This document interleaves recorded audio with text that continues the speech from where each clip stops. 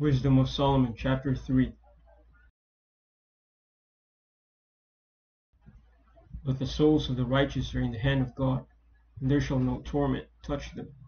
In the sight of the unwise they seem to die, and their departure is taken for misery, and their going from us to be utter destruction, but they are in peace. For though they be punished in the sight of men, yet is their hope full of immortality. And having been a little chastised, they shall be greatly rewarded. For God proved them, and found them worthy for himself. As gold in the furnace hath he tried them, and received them as a burnt offering. And in the time of their visitation they shall shine, and run to and fro like sparks among the stubble.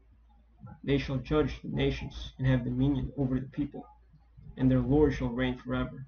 They that put their trust in him shall understand the truth, and such as be faithful in love shall abide with him. For grace and mercy is to his saints, and he hath care for his elect.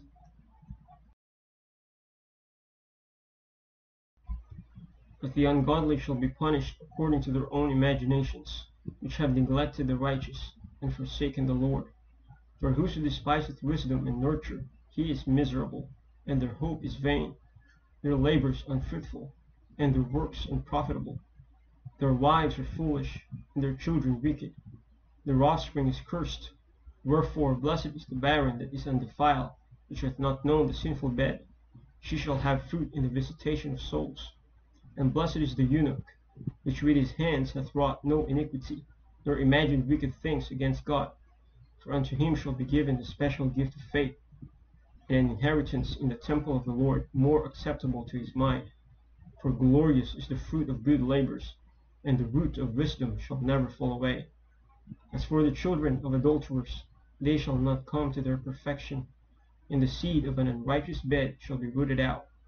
For though they live long, yet shall they be nothing regarded, and their last age shall be without honor.